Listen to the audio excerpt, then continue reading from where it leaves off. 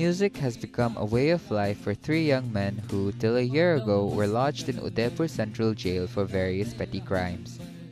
Sunil Maida, Ashish Sharma, and Shoaib today proudly belt out popular Hindi songs as part of the rather poetically named music band, Naya Savera, which means New Morning in Hindi. मैं music सुनता था तो relax मिलता था मुझे कि यार music कहाँ चल रहा है। तो फिर मैंने सोचा, मैंने कहा म्यूज़िक जहाँ बज रहा है वहाँ पे जाना चाहिए मुझे। मैं वहाँ जाके बेटा 2 दिन ऐसे ही बैठ के और मैंने सुना वहाँ पे।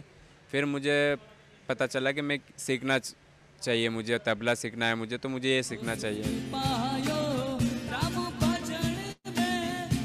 Once a petty criminal, Shoaib Khan wanted to become a big gangster. He now plays the guitar in Naya Savera.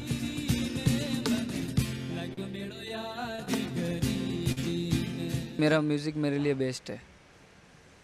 मुझे लगता है कि इस म्यूज़िक के अंदर मैं बहुत कुछ सारी चीज़ें हासिल कर सकता हूँ ना।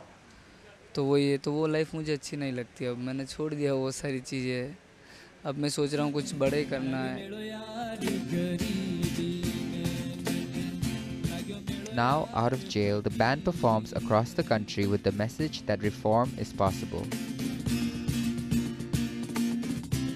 हम चाहते भी हैं कि हमारी स्टोरी निकले, हमें बताने में कोई शर्म नहीं कि हम लोग जेल गए थे, क्योंकि जेल हर कोई जा सकता है, गलती किसी से भी हो सकती है। तो और हमें सज़ा मिल चुकी है उस चीज़ की, तो फिर पब्लिक क्यों अलग से सज़ा देगी। तो हम लोग उन्हीं को सपोर्ट करते हैं कि लोग जेल में रहते हैं। From a life that moved from one petty crime to another, the trio has turned a page and taken life head-on, one song at a time.